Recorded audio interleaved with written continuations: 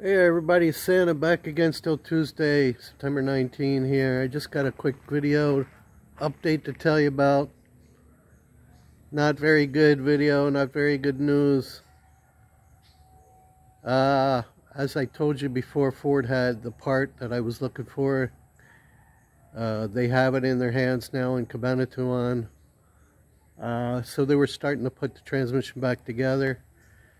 And one of the other parts that they got from the factory in Thailand is wrong. Does not fit. They sent them the wrong torque converter. So if it's not one thing, it's another. And he already called them and checked. And the new part, the new torque converter that we need, is way more expensive, like double the price. Over 200,000 pesos. That's $4,000. More than that. Just for one part. My whole job is going to cost about 200,000. They want 200,000 just for one part. They're crazy. Lunatics, man. Where do they get these prices from? I thought it was cheaper to live in the Philippines.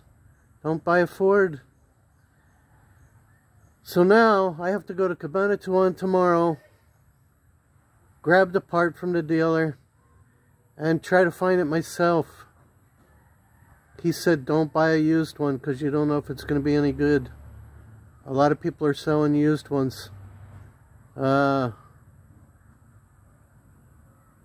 said make sure it's brand new.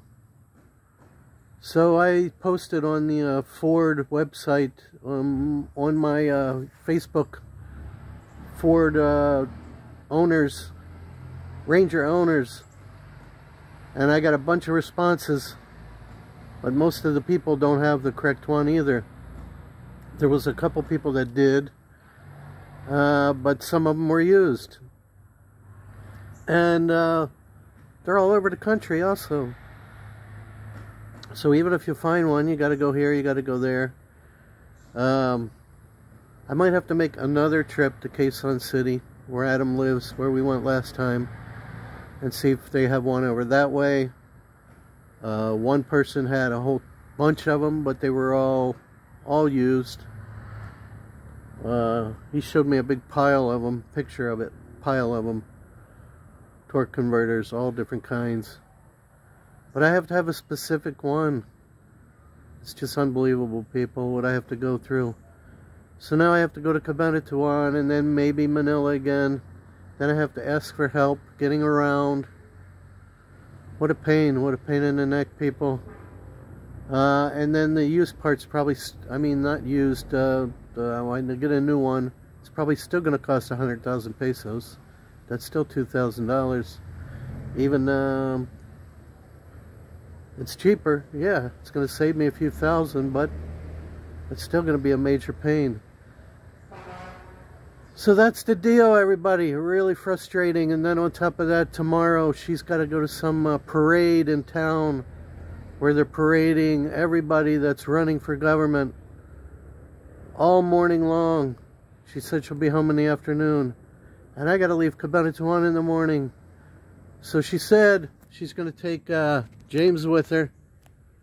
I don't know how that's going to work. And then Catherine's going to go to school and the caretakers will pick her up, drop her off. And then I'll be gone. I may be gone overnight. I might have to stay overnight somewhere, probably Sogo, if I'm going to Manila. If I can't find it in Cabanatuan anywhere or close by Cabanatuan. Oh, by the way, this isn't a ring. It's to hold my ponytail. I just took a shower, in case you're wondering. Anyway, if I can't find it in Cabanatuan or near Cabanatuan, I have to go farther. I have to go to Manila on the street that has all the parts places. So it really sucks, people. The saga of the truck continues. I thought I was almost home base. I thought it was going to be done by Monday. And now, another part needed. Crazy. I wish I had known all this in the beginning. I would have bought a whole new transmission, saved myself a lot of trouble. because there are people that have those.